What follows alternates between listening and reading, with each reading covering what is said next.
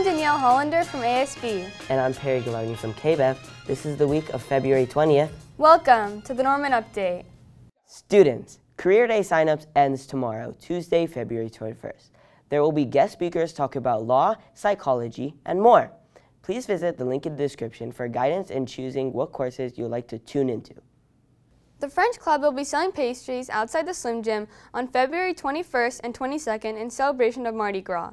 All proceeds will go to Doctors Without Borders, a charity that helps people in conflict zones and in countries affected by endemic diseases. Make sure to stop by to show support.